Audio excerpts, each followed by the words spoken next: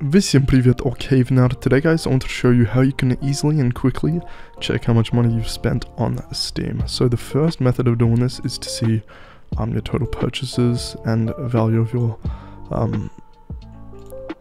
of your transactions. You go to Help, Steam Support, go down to My Account, then go to data related to your Steam account, and here you can find all of your data that is related to your Steam account.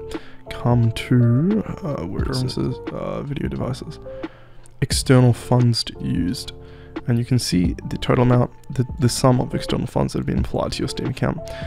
So if you've bought skins and stuff off BitSkins, this doesn't account. For this, total spent is your amount of money. So I've spent $1,000 USD, almost 1.1k, and old spend is any money you spent before 2015, and I bought CS and a couple games before 2015.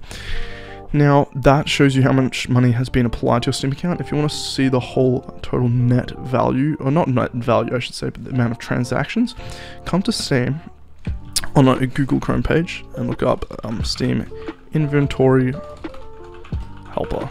This is a Chrome extension that gives more inventory and more information about your inventory. Not that. Go to wherever the Google Chrome extension is, and basically this will, that extension, show all the market transactions and stuff like that. So just download this. It's trustworthy because it's a Google extension, and you can just download it. So I've got it here.